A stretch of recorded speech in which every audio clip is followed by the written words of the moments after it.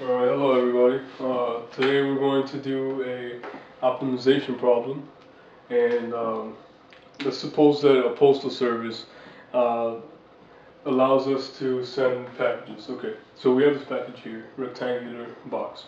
Now, their restriction would be that the length, the sum of the length plus the girth has to be 108 inches. So this part here and or these four lengths here plus this fifth length y has to be 108 inches. Okay, so we'll put that here. So this it's not very square, I guess. My art skills are lacking, but this is x, x, x, and x. So that gives us 4x plus y has to equal 108. Now, oh, I didn't put the x there. Okay.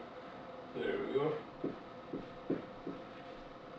Here we go. Okay, so we want to find the maximum volume of a box that we can have given this restriction.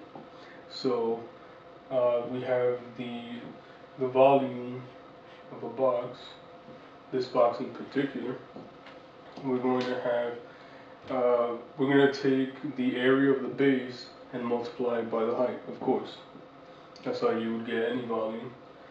So that would be x squared, because the base is x times x times y, the height. Okay. So now if you think about it, it's true, because if you have something like a triangle here and you want to find, let's imagine you extrude this triangle out of the board. Now you want to find the volume of that object. So you're going to take 1/2 base times height to find the area, and that's the area of 1 cubic centimeter. No, that's the volume of 1 cubic centimeter. So you have to multiply by the height to get the actual volume of whatever it is, in this case, a triangle. So we do that in multivariable calculus to find basic volume. So now this is an equation in both x and y. So we want to find an equivalent equation in one variable, because most people watching this video haven't taken multivariable calculus, so we'll do it the easier way. So we can use this equation here, 108 equals 4x plus y, to create one variable. So that's going to give us, let's solve for y. So y is equal to 108 minus 4x. Okay, because we subtract 4x from both sides. Now, we just plug that into our equation here for volume. So that's x squared multiplied by 108 minus 4x, which is the new y. Alright, now we have it in one variable, x. So we have to take the derivative of volume with respect to x, so we can try to maximize it, because what we're trying to do is find critical points, for the length, the dimensions of the box. Alright, so this dv, derivative of volume with respect to x, is equal to, now we have to use the product rule, so it's 2x multiplied by 108 minus 4x plus x squared times 108, the derivative of that is 0, minus 4x, so that's going to be minus 4. Alright, so now we'll clean this up, adding, subtracting like terms, multiplying, all that jazz. So this is 216x minus 8x squared minus 4x squared. So we'll clean it up further, adding, subtracting like terms now. Alright, so that's going to be minus 12x squared.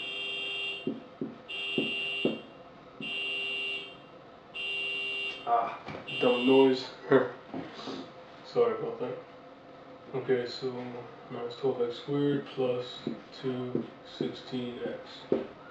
Alright, great. So we found the derivative of the volume with respect to x. So let me just write it up here to save some space. Okay, so minus 12x squared plus 216x. Alright, now, what we want to do now is, since we have the derivative, we need to see where this derivative is equal to 0. Of course, because that's where a critical point will occur. So if the graph is going up, at a critical point it starts to go down. Then at another critical point it starts to go up again. So we want to find a maximum value here. Something like that. We want to find a concave downward point. Alright, so now we can try and factor this. If we factor this, we can find, let's see, so that's going to be, we could factor out the minus 12x, and that's going to be x plus 18, oh no, sorry, minus 18 to make it equivalent. Minus times minus is positive. So that tells us that x is equal to 18. Alright, so let's write that up here. Alright, now, okay, so if we want to check that, alright, let's see. Let's see if that's, true critical point, if it's concave upward, downward like we want. So we would plug that in to here. Well, we would find the second derivative actually. To check that, alright. So let's see, that's going to be the second derivative, or the second dx squared is equal to minus 24x plus 216. Alright, now, let's say you plug in 18, we don't even need to actually compute this.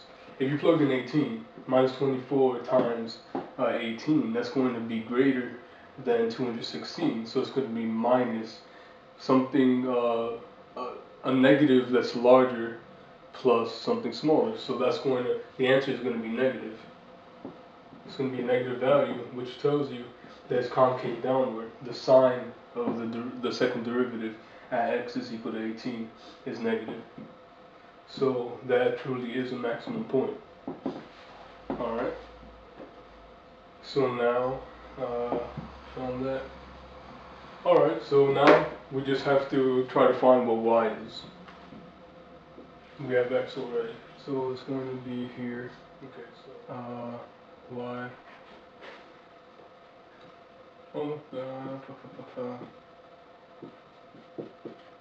Okay, so we'll do the calculation. Let's see.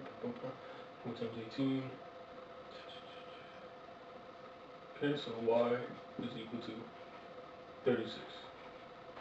Alright, so we have x now and we have y. So now we see, if we have a box with dimensions 18 and 36, so that's going to be, the volume is equal to 18 times 18 times 36.